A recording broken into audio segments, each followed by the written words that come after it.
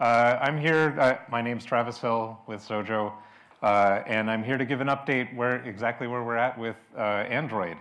And I titled this presentation, Android Activation, as kind of a hint to that we were going broader soon. And as Jeff announced in his keynote, we'll be in beta in R2. So what are we going to talk about today? First of all, I'm going to give a general status update. And then I'll give an update about how things work under the hood. This will be new for some of you, old hat for some of you, so stick with me. There are some brand new things in this presentation as well. We'll talk about the recently added incremental compilation functionality and how that works. And then some big additions to Android declares that are in the product now and coming soon after XDC. And of course, everyone's favorite topic, release plans. When are we going to roll this out? So over here on the right is a picture of our little framework tester app. We have hundreds and hundreds of automated tests. All of these tests don't necessarily pass all the time, but almost all of them do pass before a build goes out to you. It tests both the framework and compiler. We have both sets of tests in there, all kinds of different ways of using and exercising the language and casting this to that, and calling the framework, going out online, doing things with local databases, just about everything under the sun. Since the last XDC, which was, again, only 7 months ago, we've doubled the number of tests that we run daily for Android. So with UI controls, the controls, of course, are all drag and drop. The control locking and their position are changeable in code, just like the other platforms. And we've added and fixed numerous methods and properties on these controls since the last XDC. And this table lists some of the common framework classes that are available to Android projects. And there are even more than are listed here. We have system device and version data. We have URL base64 hex encoding methods. We've added and updated even more of these since the last XDC. So simply put, the majority of the Xojo framework is now in and present in Android.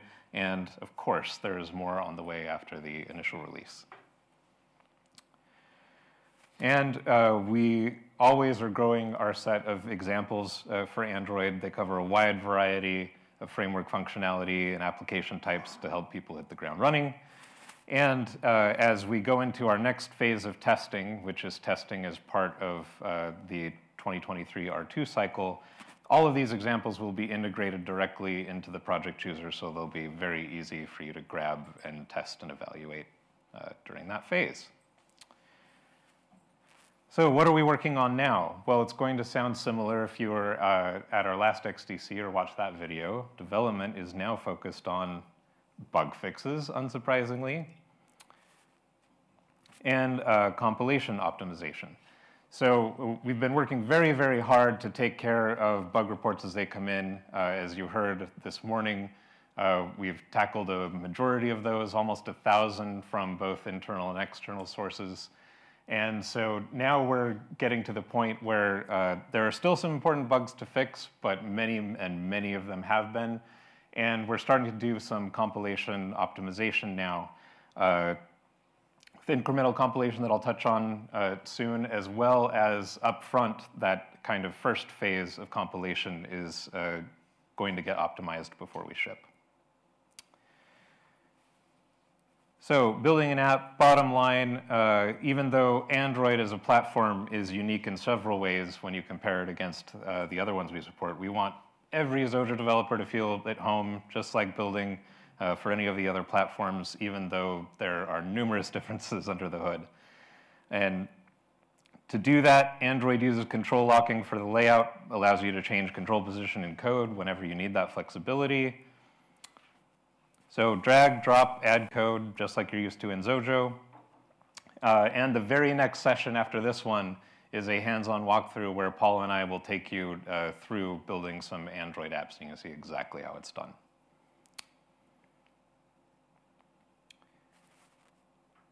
So under the hood, we often get these kind of under-the-hood questions, and while we consider a lot of what's going on behind the scenes as implementation details, XDC is one of those places that we like to dig a bit deeper with you. Now, if you have been to the last XDC or you've watched this video, you're familiar with this stuff, so bear with me, but I know a lot of you aren't, so I wanted to cover it because it's probably the #2 thing I get asked after when will it ship is how does it work? So with compilation debugging, that part is completely new. We have a transcompiler that takes your Xojo code transparently into Kotlin. We have a new debugging engine that talks to those virtualized apps in Android. And of course, the framework itself is brand new and built in Kotlin. And while all of those things are big changes that have taken us a while to build, our overall goal is that you don't have to care about any of that. And of course, we're shooting for very wide compatibility. Our current device target is Android 7 and above, which as of now represents 94.4% of devices in use. Just like any platform, there's always a balance to strike with the supported versions, the effort required to maintain that support. And with Android hitting more than 90%, we're really happy where we are right now. I will note that this minimum version requirement could change over time, but if it does, we're always watching that key percentage to make sure that we cover the vast majority of devices at any given time.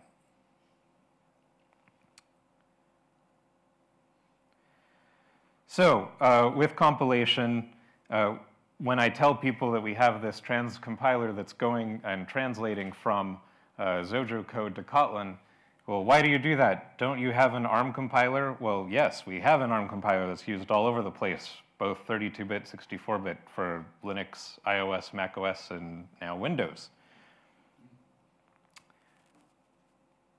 And so why do we do this? Well, we have this ARM compiler, but as you may not know, as part of Android, they actually run on many different instruction sets and will run on some new ones in the future. It is not strictly just ARM and x86.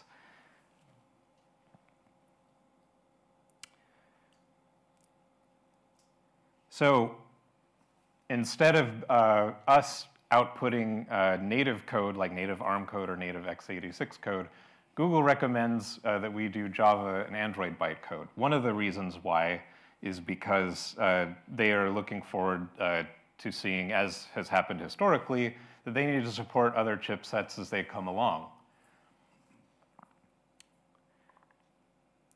And along with that bytecode, the recommended way to generate it is via Kotlin. So OS calls and controls live in the VM bytecode world. So this is what makes this decision really important for those of us who use Xojo a lot, because while you may be able to get away with completely native code in something like a game where there's not a lot of OS controls, there's not a lot of buttons or radio buttons, etc.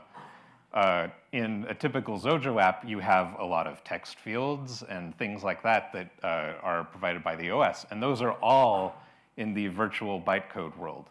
So if we did our same compilation approach that we do on the other platforms, you would actually have a speed hit because we would constantly be having to go over what they call the JNI bridge to interact with all these controls. So we want to live exactly where those controls live. And as I mentioned, this automatically allows for ARM 32 and 64-bit support, x86, 32, and 64. And RISC-64, which is one that I'm not sure a lot of people have heard of, is a completely open and free architecture that people are now starting to build chips based on. And Google recently announced that they intend for RISC-64 to be a first-class citizen on Android. So while we have no idea how far that will go, what those devices might look like, if they'll really catch on, you don't have to worry about it because of the approach we took. Your apps, as they were already built, will just work.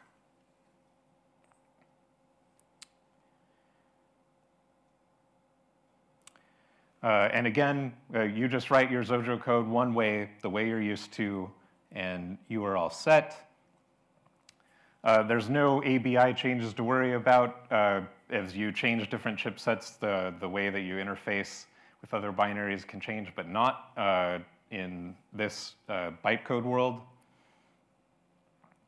And there are some significant kernel and runtime changes in Android's future.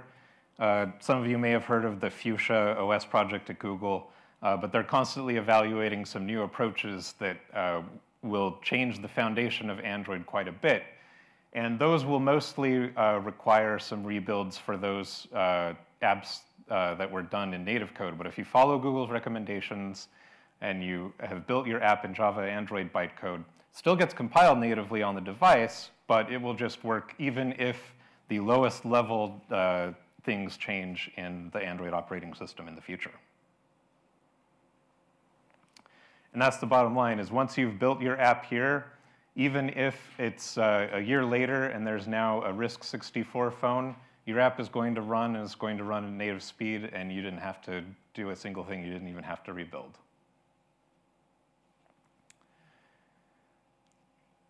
So with compilation, our initial release, as we have said, is focused on phones. Phones are by far the most popular Android device type, but they are most certainly not the only ones. Xojo-built Android apps today can run on other devices, including tablets and laptops and Chromecasts and retro gaming devices.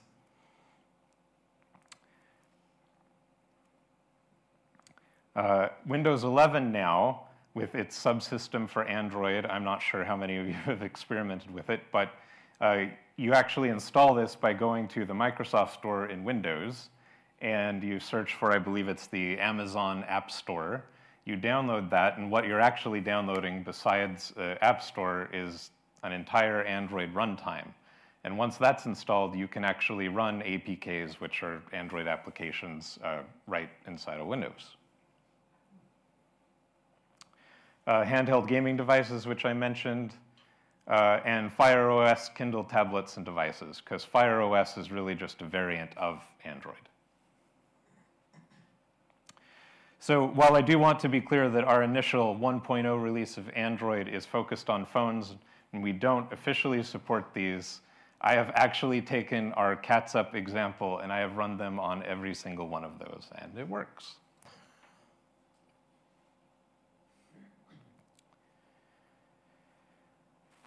So even though we have a different output, which is this Android Java bytecode, why couldn't we just use LLVM to do this? Because we use LLVM everywhere else? Well, the answer is that LLVM does not have a Android Java bytecode backend. But we want all of the code and platform advantages that I've talked about. We want that ability to build once, run native everywhere, and even if Google changes significant foundational things, your apps can still work. And I want to reiterate, this approach does produce native apps on devices. That's been a hallmark for Xojo, and it continues to be with Android.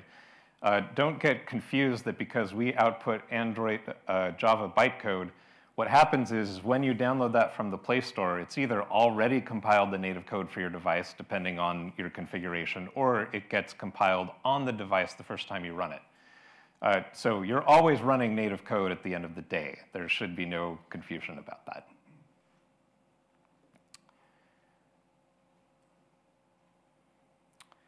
Okay, so with this transpiler approach, we needed a way to make debugging work just like it does on other platforms, even though it is completely different behind the scenes. If you want to talk to Paul, Paul has had a fun journey in building this bridge, trying to bridge the gap between two very different approaches. But this bridge translates the Xojo IDE messages and the Android virtual debugging messages so they match up, and it allows your regular debugging experience in Xojo to work, both setting breakpoints, removing them, viewing the values of variables, etc. So this new compilation process has certainly been a journey, and we are still fixing some bugs here and there, but we're working away at it, and it's come a very, very long way, particularly in the time since the last XDC. So just before this XDC, we introduced in the test builds incremental compilation. Incremental compilation is something that our other platforms have had for a while, but it's brand new to Android. This means that after you've had a successful run, and we've compiled your whole project, there were no errors, and it runs, only the project items that are changed after that point are recompiled. This can make a big difference in the speed and how long you have to wait after you make a little tiny change in one particular code item and then hit run again. Now you'll see that those things happen much, much faster. And again, like other platforms, if you build instead of run, that will rebuild everything in your project all the time. And so what does this mean in a real-world sense? Well, I have a little chart here. This is our classic Eddies example and our Android test suite. And after they've been run successfully, this is how many seconds it takes to run it again. So before incremental compilation, you can see Eddies took about 10 seconds. The Android test suite took about 22. And they both take about 3 or 4 seconds now. So it's a huge, huge improvement. The larger project you have, typically the bigger the benefit that you'll see. And as you can see here, overall, we're seeing improvements in second run time between 80 and 90%. So it's pretty nice. And most of the time now, after your first run, is actually spent literally just copying and launching the app in the emulator on the device. It's almost instant when you're just making tiny little changes and tweaks between runs now.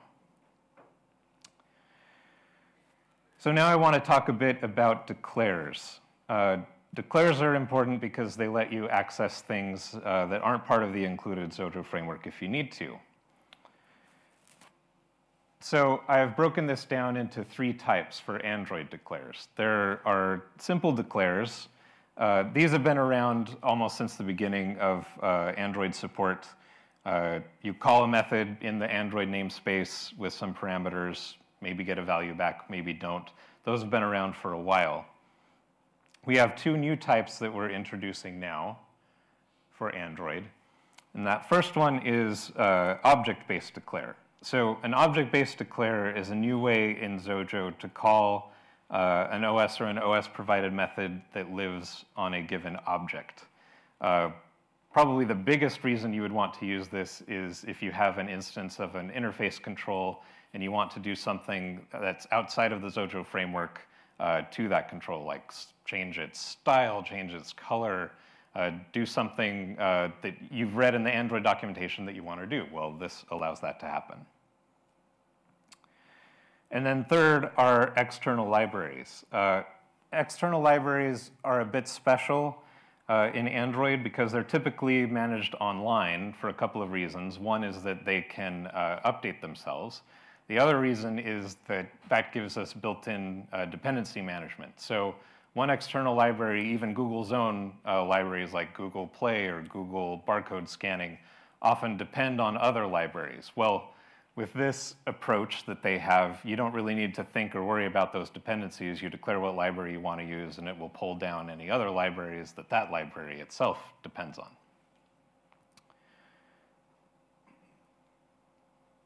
So what does a simple declare look like? If you've played around with Android a lot, you've already seen this. But for those who haven't, the classic simple declare example is to get the current version of the operating system that we're running on. Now, of course, this is actually provided to you in the Xojo framework, but it makes for an easy to understand example. So I want to get Android OS build version release, and I want to get it back as a string. So I've looked up that call in the Android developer documentation. I tell it what I want it to be in Xojo first, which is Android version. The library or location of the call, which in this case, again, is android.os.build.version. And then the call I'm making, which in this case is release, and the return type, if there is any. There doesn't have to be a return type, but in this case, it's a string. And that gives us, whoa, sorry. That gives us, as you can see on the right, Android version 11. And it should be noted that this particular call should only be used to display an Android version. You don't want to do any math or anything on it because they can actually change the format of that string at any time. Now, object declares. This is something brand new that will be in your hands shortly. So object declares make it very easy to call something that's, well, on an object. So one of the most common declare requests we've gotten since we started testing on Android is I want a declare that changes something on a control or about a control. So we've been working on a really easy way to do this. Well, as easy as declares can be. You still have to jump over to the Android documentation and find out what you want. But once you know that, and you know what you're trying to do, we think we've made this pretty easy. So I'm going to take you through a couple of examples now that I think are fairly easy to understand with this new declare type. One is setting a mobile text field so it will auto-capitalize each word. By default, we don't do that because we don't do that for other Xojo platforms. But if you wanted that, that's an attribute you can set at the Android level.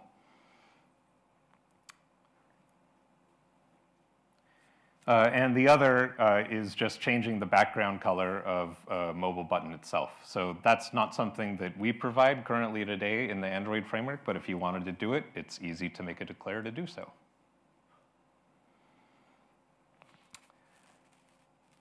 So first, with the mobile text field that I talked about.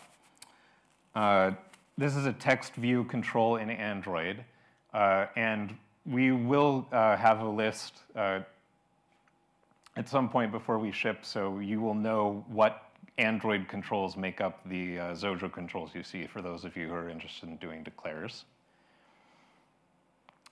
And since we've looked this up, we know that it's a text view control, and we know we want to call set input type. So this is an Android SDK call that we want to make on the actual control of mobile text field.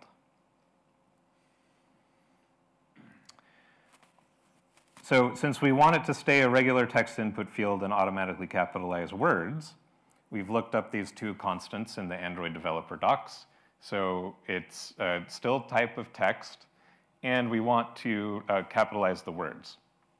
So our ending value is going to be 8193 that we want to call set input type with. So let's go ahead and see what an object declare for this would look like. They are similar to any other declare, except the lib part tells Xojo information about the object that you want to call this on. So this is an object that exists in the current context of the declare. So I'm saying this object is my mobile text field. It's a Xojo control, and what type it is. It's a mobile text field. and the parameter that I want to pass. So we're calling setInputType as it shows declare sub input type at the top on an in-scope object which is named myMobileTextField, and it has a Xojo type of mobile text field. And it just has the one integer parameter of what type we want to set that text field to be. So next, talking about mobile button. This is a material button control in Android. So we pull up the material button docs, and we find out that the call is, unsurprisingly, set background color for a material button. And we've looked up what the blue constant is, and we have that value for our Xojo code. And let's take a look at what this declare would look like. So we have declare sub set background color on the object myMobileButton of mobile button type, and the parameter is the color that we want to set it to.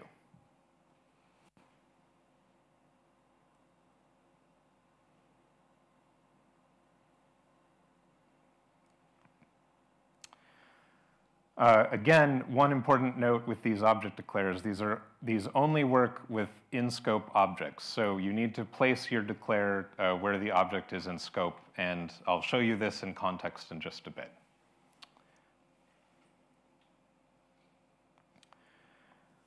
Okay, so taking you through how this actually works, I recorded a short little video here. We've got a mobile text field at the top, and then we've got a button right below that says cap words for capitalized words. And then we've got another button that says set back color for set the background color. And if we go look here, that's really simple. Text field 1.capitalize each word. That's what we're going to call in the first button. And the second button, we're going to call me.set background color and the constant value of blue. And so now I'm actually going to go in here. I've got a module with some extension methods. So that's how I'm able to call them earlier, is I just have extended mobile text field. And I'm going to set its input type. And there's another extension method, but this one is on mobile button. And I'm going to pass in my color and then call set background color. And I have a comment there, both for my benefit and everyone's benefit, of where in the Android documentation you're able to find this information. So I click run, start typing, and it's just a regular field right now, but I click the cap words to call that declare, and then I just keep typing as normal, and you can see every word is now auto-capitalized. And I click the second button that says set back color, and hey, instantly its color changed from green to blue with that declare.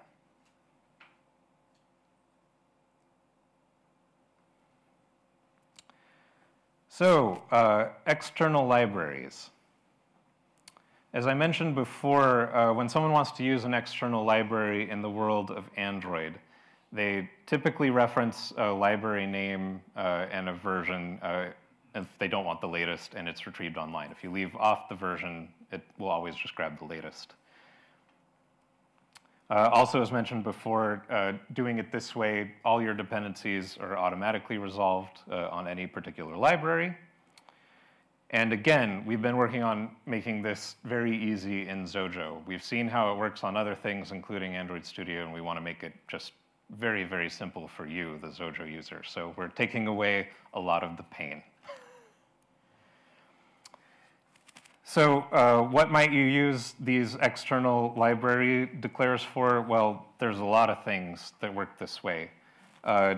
Two things are, if you want to use Google's library for code scanning, and by code scanning I mean like a QR code or a barcode, I think it supports 14 different types of codes that you can scan through the camera. Or if you want to do Play Store billing, this is another that I've been asked about. You know, I want to set up a subscription, or I want to validate that this person has paid. Well, those are technically in external libraries that are provided by Google. So this type of library dependency and declares aren't quite finished yet, but the core pieces are working under the hood.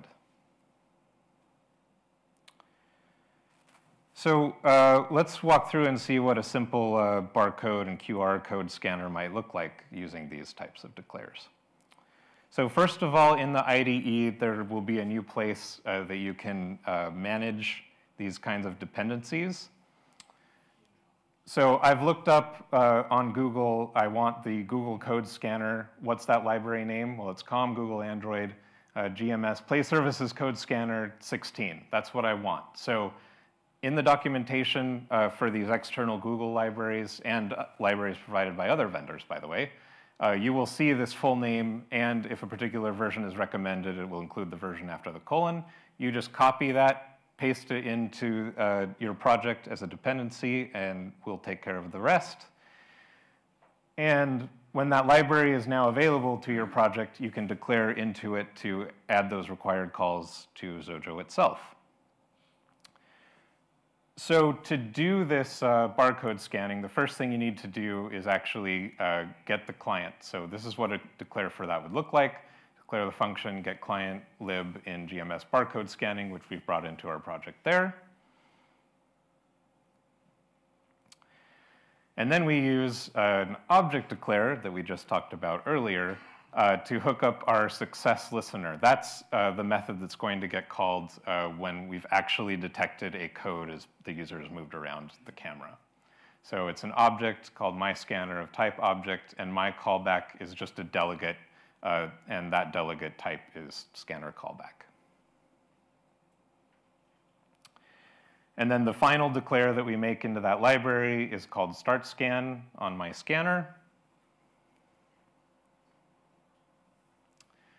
And once you call it, when you want to call it, you do that by declaring a variable. In this case, myScanner is myScanner object. MyScanner equals getClient that we've made the declare for. MyScanner add on success listener got barcode. Got barcode is a delegate method that we talked about earlier. So that's what gets called when it's actually detected a code. And then we actually activate the scan by calling myScanner.startScan. And in this case, when you call that method, this is what you see in your app. Oh, geez. Sorry about that. And doing it this way through Google's library is actually quite convenient because it requires no special permissions to your app. You don't have to worry about asking for permission to the camera or anything else. And I'm not sure if you can read, but at the bottom it says scanned by Google on behalf of Barcode Scanner. And Barcode Scanner was just the name of my simple app that I did to demonstrate this.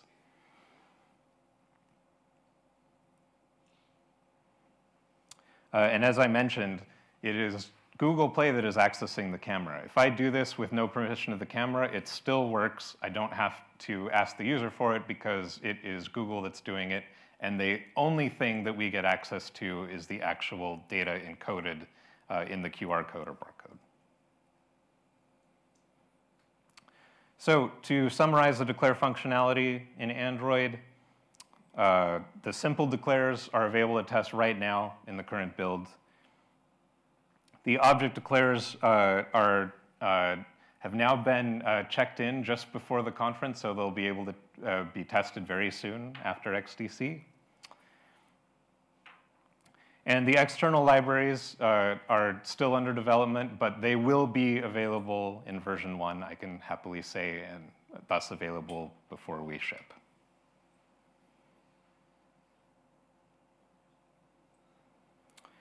So, release plans. We are now feature complete for the initial release of Android. There may be a few exceptions here and there, like the declare functionality that we've talked about today, and likely some framework tweaks here and there. But for the most part, the UI controls and framework surface as they exist today are what will ship as Android 1. Not only have we had some test apps in the Google Play Store, but some of our testers have too, and of course that includes the XDC app that's available on the Play Store. I've actually been pleasantly surprised with how many people have taken their apps in our very early testing of Android.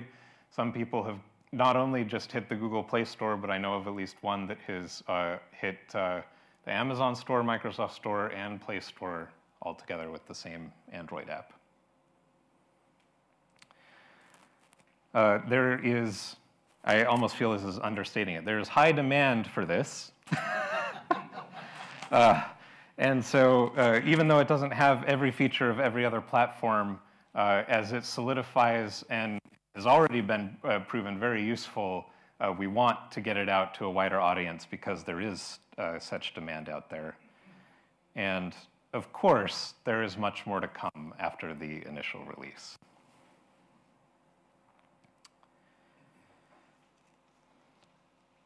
So I was just recently asked again about plugin support for Android, and while there still isn't support for traditional Xojo plugins in V1 of the Android release, there are support for declares.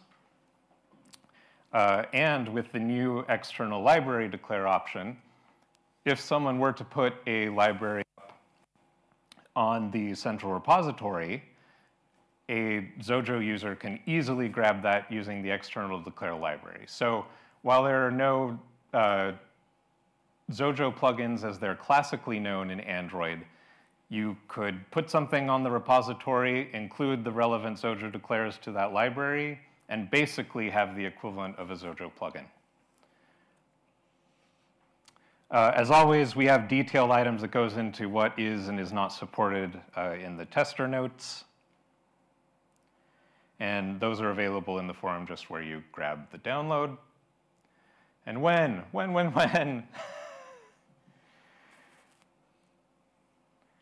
So we can't give you a specific date, but as Jeff mentioned, we are very happy to tell you that 2023 R2 is the target. We can't give you a specific date because that's inherently unpredictable. We intend to start Android as part of the 2023 R2 testing soon. There are still some what I would deem critical compilation bugs to fix before it goes to that wider testing. But also, as we've discussed, the number of those is starting to dwindle, which is great. So there are still transpiler framework debugging bugs to fix before that testing begins. And before we ship, this isn't before we start testing 2023 R2, but before we ship, we're going to work on improving the compilation times. We're going to update the documentation. Now, someone had asked me actually just yesterday about how we're going to handle that with Android. Well, in many cases, the usage of something like a button, et cetera, is exactly what you're used to, and there's not going to be that much difference. But we are going to tag the documentation throughout to tell you what is and isn't available on each platform as we do today. It's just now that will include notes for Android. And finally, we're still working on all of the examples to get them fixed up and ready to go, because that's one of the quickest ways to learn anything is to grab all the examples and run through them and see how they work and kick the tires. Also, as mentioned this morning, the initial release will be tagged as beta. And why do we do that? Well, it's because everything is brand new in this, from top to bottom. It's a new compilation engine, new debugging engine, completely written from the ground up framework for this new platform. And so if you've been with us at Xojo for a while, you know it's an approach we've used before with Xojo, for example. But again, as I mentioned, already today, even before we're in wider testing, you can build a lot of different apps and even go to the Play Store with them right now. And really, the term beta is just a heads up to expect some bumps in the road. We intend to fix those bumps as we encounter them, but we just want to be upfront that this is a brand new thing with so much code in it that we want people to expect those things, but we'll work with all of you to get your projects up and running. So in summary, for release plans, we're working very hard to deliver Android support. It's been a top focus for us for a while now. I think Paul and I are very excited to get this out into the next phase. Not to mention all of Xojo. I mean, I think we might even probably throw a little virtual party as Android goes out the door. And a very big thank you to all who have been testing. You know, when Jeff quoted that number of basically 1,000 issues, a lot of those came from you guys, and we just really appreciate you helping get this product mature and ready to go. And as we mentioned, together we've worked back and forth and we've resolved hundreds of issues to get it to where it is now and where it's going to be in the future. We know how excited people are for the release, and it's getting closer and closer every day. Okay, I've tried to leave time for questions, so here we go. Please don't throw tomatoes. Yes? Are you able to access other hardware on the devices, like the camera? So you sort of mentioned about the scanning device there, where you went externally to the declare. But can you ask the Android operating system to take a photograph using this, well, default software, for example?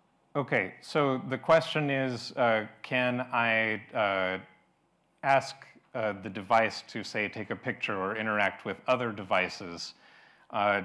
There aren't a lot of external device things built into the framework today, but for taking a picture, for example, that's actually an example I'm working on right now. It's a declare example, but that will be available to everyone for how to do that on day one. Yes? I had asked before, early on in testing, about getting Bluetooth support in. Can we use the declares to get Bluetooth support in there? So the question is, can we use these new declares to get Bluetooth support? And the answer is a qualified yes. Bluetooth itself has a huge surface of many different methods from connecting to communicating, et cetera. But if it is a standard Bluetooth device that is typically understood without extra drivers, then yes, you should be able to declare and interact with it. It's something that I've started to play with, but I think it gets a bit complex if your device requires special drivers, but I've also found if your Bluetooth device requires special drivers, typically they will also provide a library for use from Android. In that case, you use this functionality to call that library instead. Gotcha. Yeah? Yeah, I've got two questions. Okay. One is the simulator you have showed in IDE. Is that a mature one, and how is that compared to the real device? So should we be testing on real devices all the time? Okay, so the first question was kind of device versus simulator. I showed the Android emulator here, and we'll be working with that in the next session, versus real device. I myself typically use the emulator a lot. I'm on Apple Silicon, which is also ARM, and their images work really quite well with that. But if you're on Intel, I think Paul would say the experience is, what, 5 times better just going to a device directly and testing there. I mean, before I've put anything out, I always test on both, to be honest. Jeff? Yeah, I just wanted to clarify that the emulator you're showing is the emulator in Android Studio. It's not anything that comes from Xojo. Yeah, and I'm going to repeat that just for the recording. The emulator that we show is Google's Android emulator. It's not from Xojo. Yeah. Simple other question was, will we have one IDE or will we have 2 separate ones in the beginning? So the beta release, which is to be coming, will there be another Xojo installation? So the question was, will there be a separate Xojo installation still like we have been doing for Android? There may be, and I don't think we've decided yet, there may be a couple more builds that are separate, but it is becoming part of the 2023 R2 release and will be tested at that point exclusively from that same build of 2023 R2 in the testing cycle. Okay, any others? Then thank you very much.